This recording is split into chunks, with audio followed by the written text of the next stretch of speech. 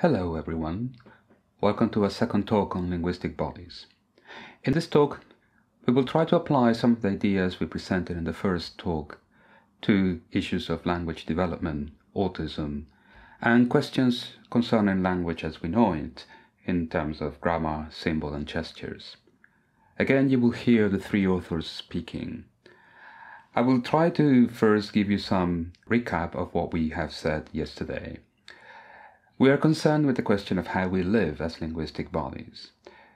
We had used an enactive logic and an enactive perspective in developing a series of categories that move from established enactive concepts into the idea of linguistic bodies. And for that we have presented the dialectical model, where we have unpacked some of the forms of acts and agency that are subsumed every time we participate in language, and that they are difficult to distinguish and unpack in other ways. We have summarized the idea of linguistic bodies as autonomous agencies that are constituted by the braided flows of self and other direct utterances, and that linguistic bodies are always navigating tensions between the incorporation of utterances and the incarnation of agencies that are entailed in the person constituting powers of those utterances, voices, styles, opinions, and so on. So how do we become linguistic bodies? This is typically understood as a question of language acquisition, but here we're going to try to just give you some thoughts about the methodological concerns that are involved when you take the perspective that we are presented. We could try to put together some of these concepts, and we have done so in the past, in some sort of relation. So we have linguistic bodies as this tension between incarnation and corporation. They live in a life world and language environments and social interactions, and these are mediated by forms of participatory sense-making, many of which, but not all of them, are languaging. The problem with this static model is precisely that it is a static model. Even though it can be informative, it still lacks what we think is essential to understanding where we are positioned when we're trying to look at the question of language development. In fact, what we have to do is to try to capture the complexities of real life first. This is not simply something that has to be added later. We believe that this is of the essence of why we are linguistic bodies in the first place.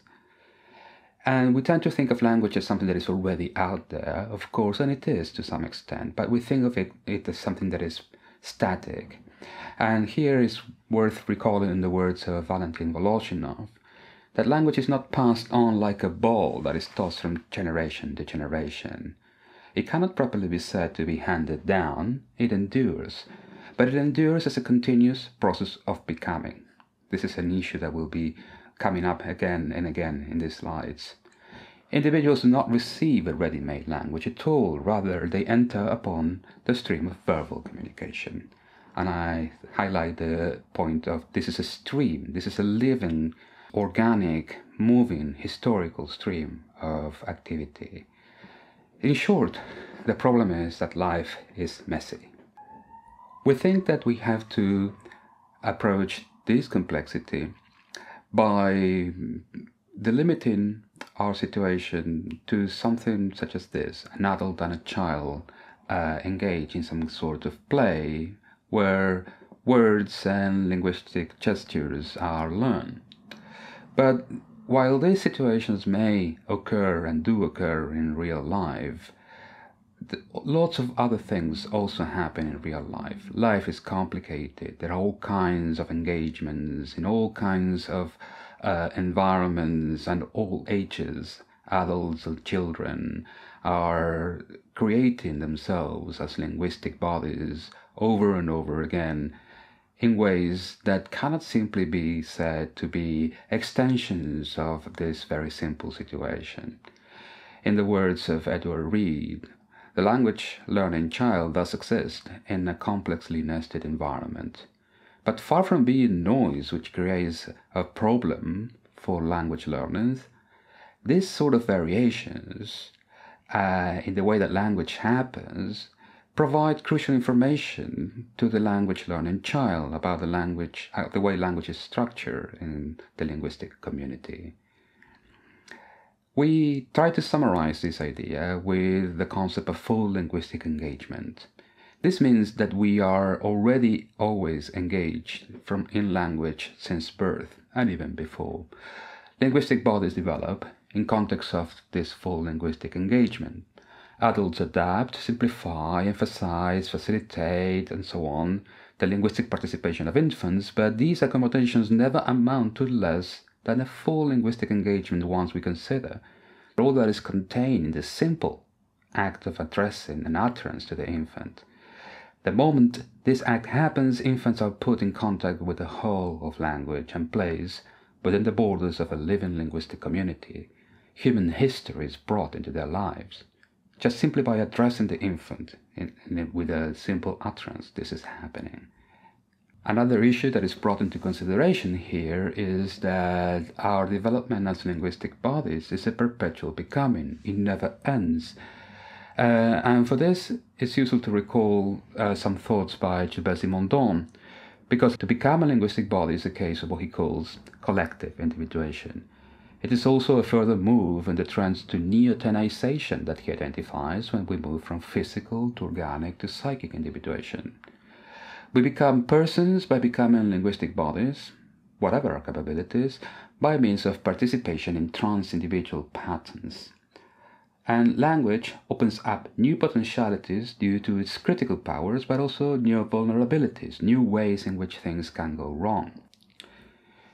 We must see human neoteny as a way of abiding in potentiality, of stretching its horizons in response to the creative power and world-transforming practices, but not by escaping its various sources of determination, but by holding them in abeyance, slowing them down, playing with them, and keeping options open as much as circumstances allow. Rather than pointing to a cauldron where separate nature and culture meet and mix, neoteny draws our attention to nature's way of growing cultures and culture's way of producing nature. So the picture that is emerging is one of perpetual becoming, and this is in strong resonance with Paulo Freire's critical pedagogy. This pedagogy affirms men and women as being in the process of becoming, as unfinished, uncompleted beings, in and with a likewise unfinished reality. And this is where the need for education is a human manifestation. The unfinished character of human beings and the transcendental character of reality necessitate that education be an ongoing activity. And we highlight the question again, that we do not stop becoming linguistic bodies ever. Parents, while the child is learning, are also in the process of becoming linguistic bodies that are able to do parenting activities, for instance. So to sum up, because of the full linguistic engagement, children are never entirely pre-linguistic. The development of linguistic skills is not linear, not homogeneous, but strongly path-dependent. There are so many ways of becoming a linguistic body. The process involves learning to participate and navigate the tensions in all the stages of the model, and many other tensions as well. It is a person-constituting process. We become a linguistic body by becoming persons as well. And this process, by abiding in potentiality, remains forever unfinished. We never stop doing this. Becoming linguistic bodies is relatively robust, although it can break down in some cases, but human bodies that are able to engage in linguistic interactions should be considered linguistic bodies to a virtually equal degree. This does not mean that there may be differences in how we become linguistic bodies, and some of these differences, depending on our history and our cultural interests, may be worth looking into in more detail. And this is what we're going to do in the second part of the talk, where Hannah will talk about autistic linguistic bodies. Thank you, Ezekiel. Yes, before we start talking about autistic linguistic bodies, I would like to reiterate some of the issues about language and linguistic bodies that are important in this context. and these are that language is not an additional cognitive skill but constitutes a novel kind of body, a linguistic body, and a novel kind of autonomy and agency, continually and variously entangled with the other bodies and the other autonomies and agencies. So languaging is a particular, all-encompassing way of participating in each other's sense-making for linguistic bodies. And linguistic bodies, as we've also just seen, are always becoming. And also, linguistic bodies always and fully participate. They bring all their bodies, the organic, sensory, motor, and intersubjective bodies and concerns and cares to a linguistic situation, and they do this together with others. So now, to go on to autistic linguistic bodies. Autistic people are all very different, and they all have social and communication difficulties or differences. And these language differences in autism are very wide-ranging and diverse. So, for instance, people with autism can have delayed development, some autistic people never speak, and some are at first non-verbal and then suddenly speak in full sentences. Some people also have literal understanding of language. They take things literally. They also may have difficulty with metaphor or irony. They take directives to the letter. They have difficulty grasping the meaning of homonyms from the context, for example, tear or tear. And they have difficulties in capturing the gist of a story, an image. And they also have difficulty understanding sentences with many subordinate clauses, or connecting meaning across several utterances. But at the same time, there are also people who defy all of this.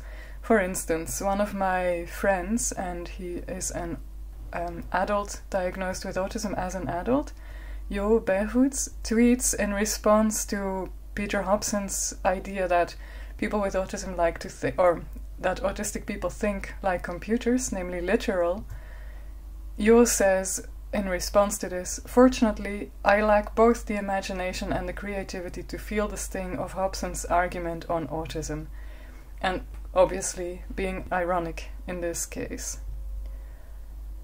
So, what to make of all this? How to make sense of this wide variety of autistic languaging? Well, we have to say that autistic people are full linguistic participants, like everybody, and autistic people are linguistic bodies, like everybody. They are just so in a particular way that goes with their autism. And this is, as we have seen, quite different for everybody with autism. So in the book we propose two hypotheses about autistic languaging, and these are just two hypotheses, we have to say. They can serve as templates for further hypotheses as well. So we have conjectured that autistic people either under or over-regulate social interactions, or do a bit of both, but they tend to overshoot their regulations of interactions in which they engage, and also that autistic people may braid utterances differently. And what I'm going to do now is explain these two hypotheses with a few examples. So first of all, take Lenny. Lenny is an autistic child in interaction with another autistic child, and they're playing together with a robot that moves itself and that says things like, "Hello, hello there." At some points in the interaction, Lenny makes utterances, that is, he performs linguistic acts that are considered echolalic. That is, they are supposedly meaningless repetitions of something that somebody else or the child himself has said before. What Lenny does is say things like, "Table has a T in it." This is felt as disruptive to the interaction. Now, what is going on here? Well, Penny Stribling and her colleagues, investigating videos of this interaction with conversation analysis, found that the spelling assertions that Lenny made always occurred at similar points in the interaction, namely when the other child was playing with the robot. And they also found that his assertions had a rising intonation, much like a protest. We could thus conjecture that Lenny was protesting the fact that the other child was playing with the robot, that he was attempting to gain control of the robot. He seems to have been asserting some of his own agency in the conversation as well, by saying something that he knows, making an assertion of his competency by giving these spelling assertions. But all this was not taken up in the interaction. His spelling assertions were felt as simply disruptive, and we think this is because he felt he had to regulate this interaction in which something happened that he was not happy with, and he did this by over-regulating the interaction. He tried to participate, in other words, in an interaction in which he felt left out, but he did so by actions and utterances that were not felt as attempts to participate in the moment by the other people in the room. And so this attempt at participating went wrong by a reaction to being, in fact, under-present in the interaction, and he reacted to this by trying to over-regulate it in a way that wasn't felt as appropriate or understood as such by the other people that were present in the moment. So if we look at this using the model of linguistic bodies, we see that what is going on here takes place at the level or at the stage of the regulator versus regulated role. So probably Lenny felt over-regulated and reacted to that by becoming too much of a regulator, and in ways that were not felt as appropriate. And so no dialogue and recognition took place in this case. So this is an illustration how we can use the model to look at instances of languaging between people and see what is going on there in terms of how they manage or not to participate. Now let's take the second example, according to which autistic people braid utterances differently. So, full linguistic engagement means that we are continually dynamically enveloped in language, and so are autistic people. As linguistic bodies, they move in and are flows of utterances, just like everyone else is. They just braid utterances differently or follow and understand different braids in the web of utterances that we all move in.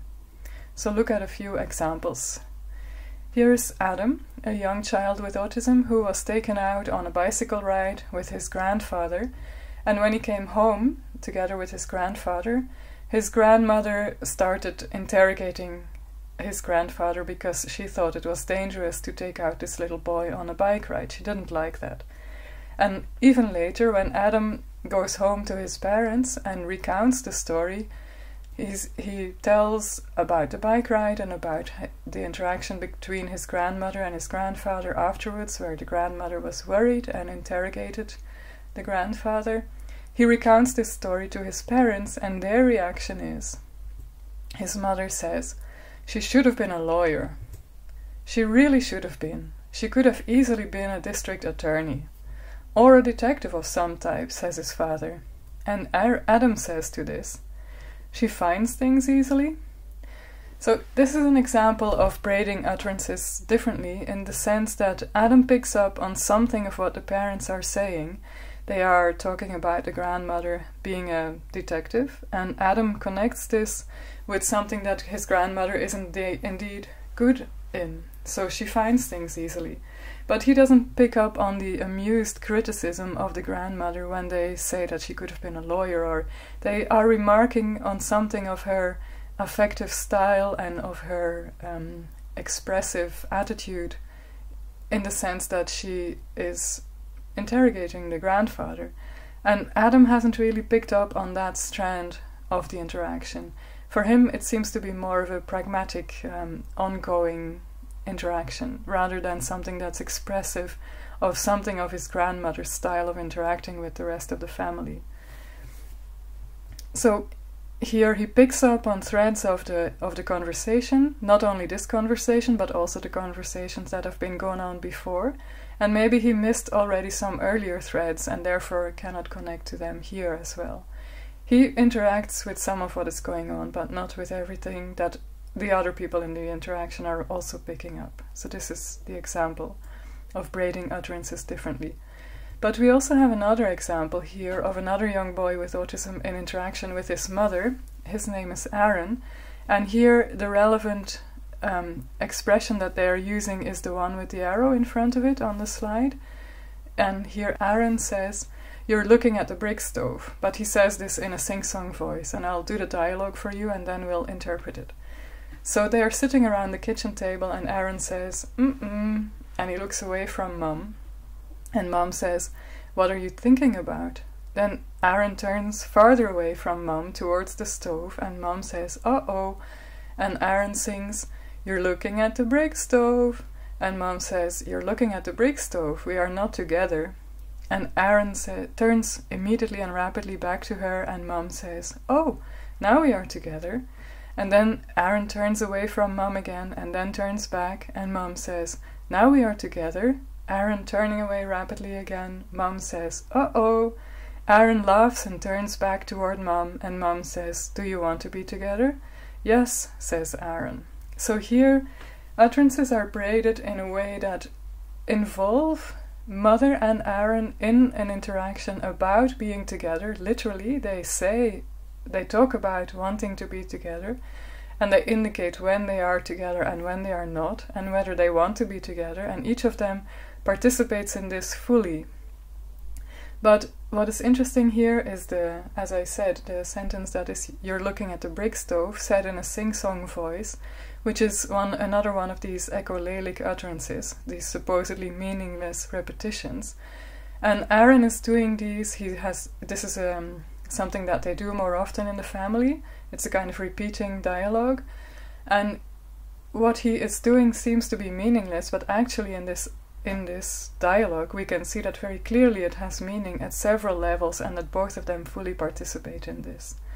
So autistic people can and like to engage in emphatic talk, in rough and tumble play, and with a flexible partner who recognizes this wish to connect and the capacity for playing with connection, both literally and figuratively, real participation is possible, also in complex linguistic ways.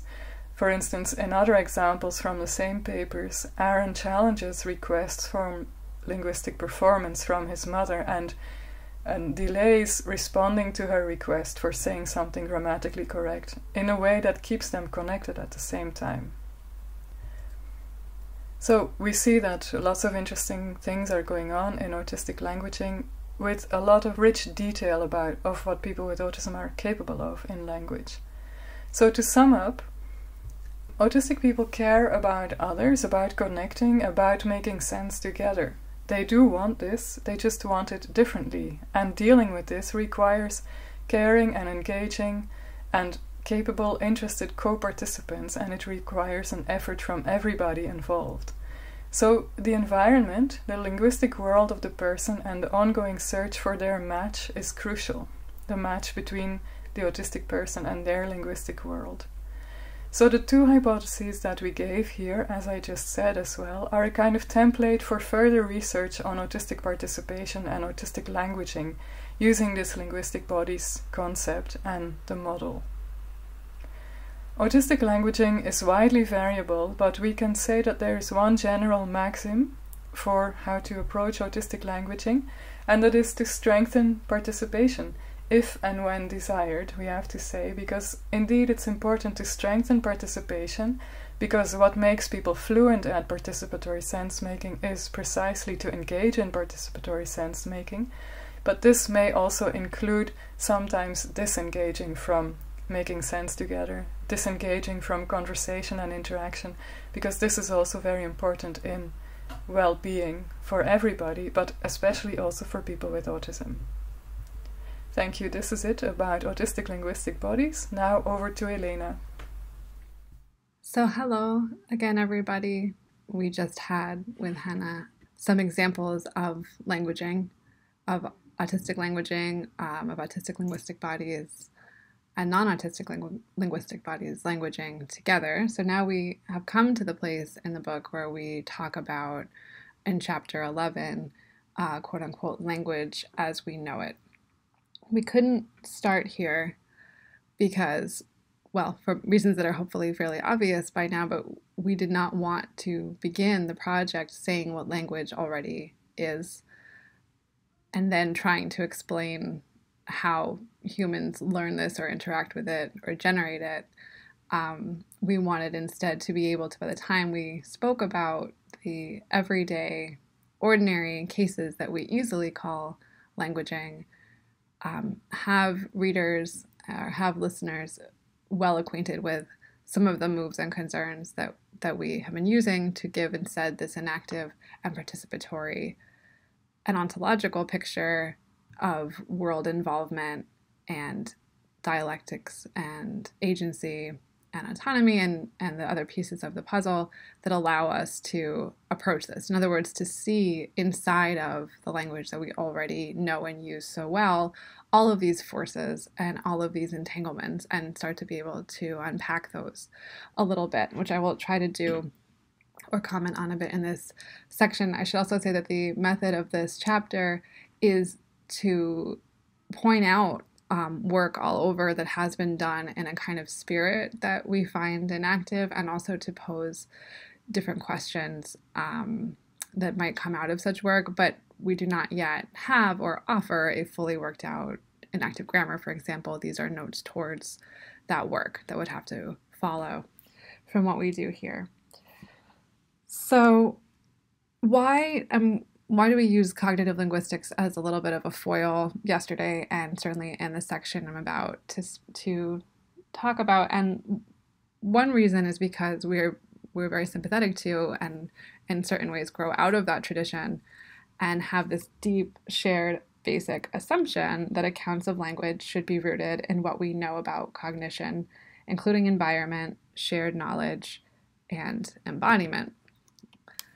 So two programmatic quotes from cognitive linguists about the field say, for example, cognitive linguistics sees language as embedded in the overall cognitive capacities of humans, and language is not an autonomous cognitive faculty.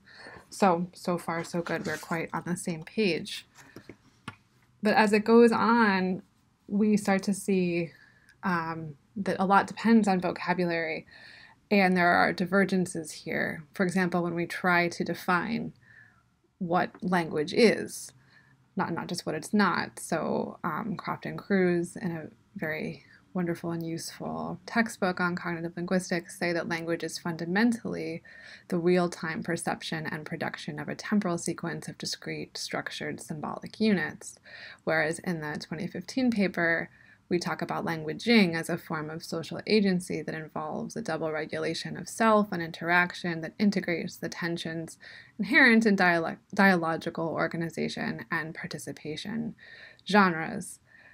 And as we've been saying all along, we think that this sort of dual approach, at once approaching humans and language together as inseparable in a sense, involves this messiness, this need, as I said yesterday, to take everything together to try to get into the always already and attend to bodily living, even in our linguistic analysis. So we start to see some differences here. We can learn to see language as we know it from this different perspective, as complex processes of sedimentation and spontaneity that have to be enacted in each case rather than followed as rules. And that's sort of the mantra or the theme of this chapter and this section. We can see symbols as joint enactments that project new trajectories for collaborative sense-making, as we'll talk about. And we can even see the acts of writing and reading texts as forms of participatory engagements, where our constitution as flows of utterances affords opening up to a text or to our narrator, just like it does another person. So I'll get into a few different topics or subtopics here. I'll start with this cartoon, though, from Calvin and Hobbes, which shows braiding of utterances, reporting utterances, and the kind of material and situated and interactive aspects of grammar that our account would wish to highlight, and is also a fun cartoon and kind of a classic. So Calvin has made a duplicator machine and says to Hobbes, "Okay, Hobbes, press the button and duplicate me." Hobbes wonders if this is such a good idea, and Calvin, very, indignant, insists that these stupid ethical questions are getting in the way of scientific advances, is what he says here, right? He's like, "Hit the button, will ya?" And then Hobbes admits he'd hate to be accused of inhibiting scientific progress, so here he already is rephrasing or reporting Calvin's utterance. He says, "Here you go," presses the button, and inside, to make the duplicating noise, Calvin says, "Boink." And Hobbes says classically, "Scientific progress goes boink," which winds up actually, I think, being the title of one of the comic book collections of these strips. And Calvin and his duplicated self now have an argument about who invented the duplicator machine. So this moment in the comic where Hobbes says scientific progress goes boink, folds together what has been said before, what he himself actually said before, which was already a recasting of what Calvin said, and now weaves in into his phrase the noise that Calvin made to enact the duplicating process that he is pretending. So fold this together and you get the phrase, the amusing punchline, especially when it's not so painfully deconstructed, is that scientific progress goes boink.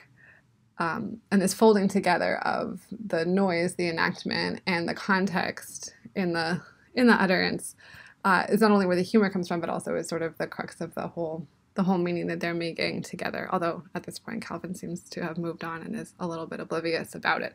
So here's a refresher, again, on utterance reporting and utterance braiding, and the possibilities there. So in terms of talking about enactive grammar, a few points. Grammar as we know it is really important to the activity of reporting utterances. And we do want to remember that utterances need not be verbal, right? But so one story you could tell about the origin of grammatical conventions that we have is that they come about because we need to clarify what's going on in reported utterances, particularly in indirect speech. So an utterance reporting is a recursive operation whose object of transformation is another utterance, but this is, as we've seen, very contextual and can vary, and folks can vary in their skill and ability to do so, also as Hannah showed. So regulatory elements are needed to differentiate and establish the links between the reported and the reporting parts of the utterance. And again, part of the pressure and the model that gives rise to utterance reporting is a potential confusion about, when one is trying to regulate themselves and one is trying to regulate an interaction, what's going on, who's talking to whom, and we get on the same page by speaking about the same utterance together, but we need to clarify that we are now speaking about the utterance that just happened. And so all of these different layers can get clarified with different grammatical roles and pieces and parts. And we are inspired here by the work of Jacobson on categories and rules being derived from meta-relations. And this could be one motivation for grammar as a set of conventions. We want to emphasize, or we would be looking for in an enactive account, non-representational world-involving and world-relating know-how.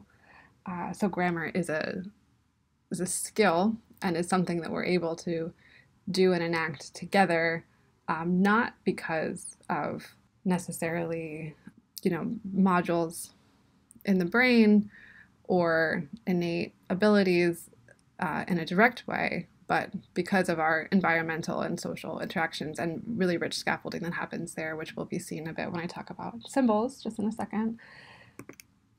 But we can talk about this as autonomous patterns in a community available for interactive regulation.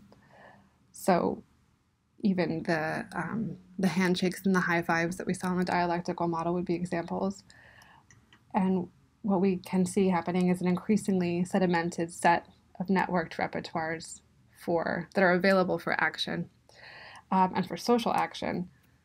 So you have a sedimented set of networked repertoires and as well these material histories of incorporation and incarnation. The fact that whenever we are arriving to make sense with another participant, our bodies are ready in a certain way for managing those open tensions and interactions. And the example that I already mentioned here from the model would be recursive use of partial acts, so acts starting to regulate or comment upon other acts locally, suggesting their complement or strongly inviting a complement. And all of these pieces fitting together, kind of showing what comes next, what needs to come next, are our bodily practices of grammar, or grammaticalizing, if you will. Now, the slogan that comes out of cognitive linguistics in this topic is that grammar is conceptualization. So what does that mean? I mean, quite a lot, again, hangs on the vocabulary. It seems to us that grammar is action. Conceptualization, too, is action, I suppose, rooted in sedimented and spontaneity dialectics. Sense-making is rooted in these material histories of incorporation and incarnation, of handling and navigating that tension of making oneself one's own linguistic body, one's own flow of utterances, and also has to do with being dynamically responsive to intersubjectivity and participation in real moment-to-moment situations through situational affordances. But we think even with this view that really stresses conceptualization as a material, social, extended sort of process, we can still get phenomena like objectivity and reference and ideality, which we also discuss in Chapter 8 as well as in this chapter of the book. So how this would work has sort of been said, I think, or suggested already, but social acts are about various things. When we're acting to regulate a dialogical situation or a confusion of genres or trying to move on in a conversation, our acts are about that tension, or they might be about other acts, including utterances.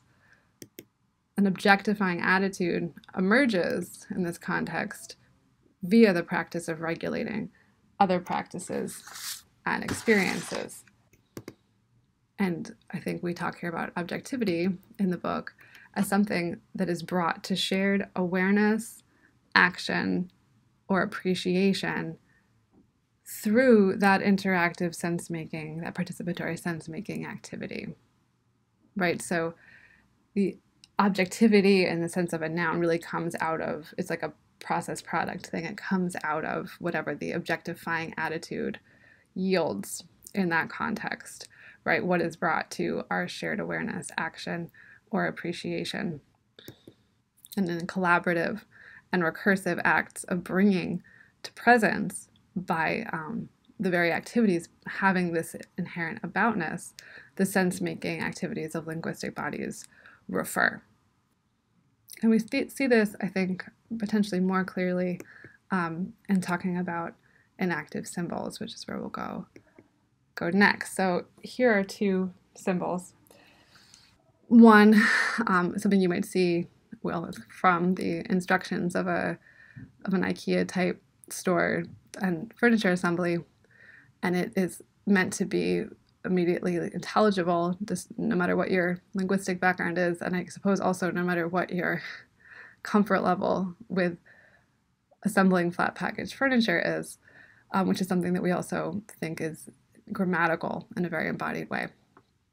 But this symbol is meant to communicate and kind of carry a lot within its simple form. And then we have another more political symbol, which one could probably speak for a long time about the various layers of meaning here too, as a knitted craftivism type materially made product. These hats meant to be in this shape and color, very, again, roughly, sort of abstractly of a uterus, worn to the women's marches in 2017 following Trump's elections. These hats function as solidarity, as identifying people coming together for a common cause, as a provocative response, and one could go on. So the question of inactive symbols is important, again, because the account does not want to posit representations, in at least not in a very literal way, as mental entities waiting in a brain to be accessed or processed. Language is instead, we're trying to say, interactional, and it's an in-the-moment interactional achievement. So even more abstract or symbolically mediated sense-making is, again, an interactional here and now enactment or achievement. And symbols help us. They're tools in doing this. They are themselves joint enactments and they are concrete, spontaneous, and embedded in repertoires of previous symbolizing. They're jointly used or created constraints, a la Joanna Rajajek-Leonardi's use of Howard Patay's notion of a symbol as a replicable constraint on interaction dynamics. So symbols help organize the sense-making in a given moment and time. These bring forth virtual flows into participatory sense-making, similarly to how incarnating utterances brings in the influences or the voices or the perspectives of others. Symbols speak all at the same time of their past, of that which they are connected to via their symbolic representation. They're an object for joint discussion, argument, contestation, navigating. So they introduce different contexts, including micro contexts, into participatory sense making. They're kind of like orienting or pivot points in this way. And they have so much power and so much built-in temporality to aid sense making, in part because of their paradoxical persistence. Their material instantiation allows these constraining effects to persist and to change as distances between sense makers grow. So, for example, one example could be a policeman's badge that co-constituted an act of authority in the past, but in some future point just symbolizes a social structure no longer in place. So at one time, when you see the badge that someone wears or shows, it is an enactment of an authority relation and one has to submit to it. But later it could become a relic in a museum or something and only speak of that structure in retrospect. So we want to say that symbols are, as I said earlier, tools for linguistic bodies to grammaticalize, to organize and carve up and direct sense making at a given moment. And a really great example we find of this from within the cognitive linguistics tradition, although it's on I would say the vanguard of it, is in this example of recurrent gesturing. So the work on recurrent gesturing comes out of Cornelia Mueller's lab and work that she's done there with colleagues towards a grammar of non-conventional conversational gesturing, which is a really interesting attempt that I'll talk more about why that we find that so fascinating in a second. So Silva Ladovec and Jana Bressam have discovered this cyclic gesture that recurs in communities of German speakers. They call this, quote, a possible repertoire of gestural forms or standardized gestural forms that are used recurrently. And this form shows up in predictable form context links with predictable variations in its morphophonemic features. So that means that it has this core movement, a continuous circular movement of the hand performed away from the body outward that allows it to be identified in different contexts and even coded by its articulatory features. Its features of location, of finger positioning, hand shape, and movement are all consistent. So in a sample of 12 German participants that they observed in 10 hours of naturally occurring conversation, 56 cyclic gestures were identified in terms of these recurrent combinations of gesture parameters, and they found them to be used consistently in 3 different use contexts. So the fact that these kinds of gestures can be analyzed grammatically but still produced spontaneously is very interesting to us for its ability to demarcate a borderland between conventional or non-conventional, natural and non-natural. This is pretty consequential for standard work and gesture studies. On the one hand, even though these are co-speech gestures or conversational hand gestures, they don't have to be coded as a hand made into speech if they can be instead broken down in terms of their articulatory features, their visible physical characteristics that distribute systematically. And it's also significant for a field that has long wondered over the purpose and function of co-speech gesturing and has kept itself in a theoretical bind, on my view, as I've said in some other publications, by ruling out the conventionality and language-like nature of hand gestures, for example, in the works of David McNeill or Faye Perrell. Recurrent gestures like iconic, metaphoric, emblematic, and other gestures are, we want to say, enactive symbols. They emerge from operations between bodies, interactions, and sedimented community practices, and they establish for participants micro-contexts of virtual flows and ideal images with attendant constraints and affordances. Recurrent gestures are more sedimented than other symbols, but this only means that they are identified, used, and responded to in certain ways rather than others. Their unique zone of partial sedimentation actually makes them a more ready example of enactive symbolizing, as we've been attempting to describe, than word use. As enactive symbols, recurrent gestures are neither fully open nor fully closed. They simply are likely to bring about one set of projective and regulatory effects on an interaction rather than another. So we can also compare possible explanations of this phenomena in our view as opposed to a cognitive grammar view. Ron Langaker would talk about, or his work is used by Ledevig and Bressam to talk about the grammaticality of recurrent gestures as being entrenched. That would make them a linguistic unit defined as, quote, an established pattern of activity, a complex neural event with a significant potential for recurrence. This is the entrenched aspect here. Rather than seeing recurrent gestures as located in individual minds, however, we are in a position to see the symbolic skills and sensitivities involved in recurrent gesturing as live events of incorporating and incarnating articulations available in and for a community. So what's available for enacting recurrent gestures could include neural patterns, but also musculoskeletal memory, interpersonal relations, spatial arrangements, activity schedules, artifacts, tools, instruments of labor, places, buildings, other environmental settings, and the meeting of all of these. On our view, expressive and referential functions like these arise as the result of bodily movements, which in the course of regulating and responding to interactive dynamics are always becoming articulate. There is no need to posit a careful accumulation of entities or representations, like phonemes, words, or gestures, in the brain if we want instead to attend to the symbolic skills and sensitivities that we have for acting with what is available. So that is an example of a different way of approaching symbol and grammar from the perspective that we've been sketching with linguistic bodies. And we hope to have more conversations about this shortly.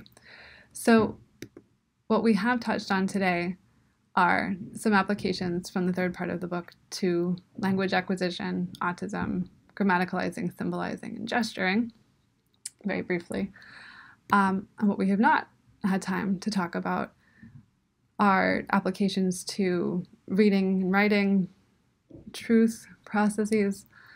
A little bit we have spoken about the vulnerabilities inherent in being a linguistic body, and we will speak about for one more second, but we also have more worked out accounts of microaggressions relating to institutional utterances and an ethics of participation that would come out of this work and that are featured in the 12th chapter of the book, the final chapter, Making Better Sense. The ethical dimension of acting and language is always present, sometimes as a horizon, sometimes as the focus of our linguistic experience. We feel that a choice of words in an email response may be too curt. We feel a tension in a conversation and may even be aware that uttering certain words could be catastrophic.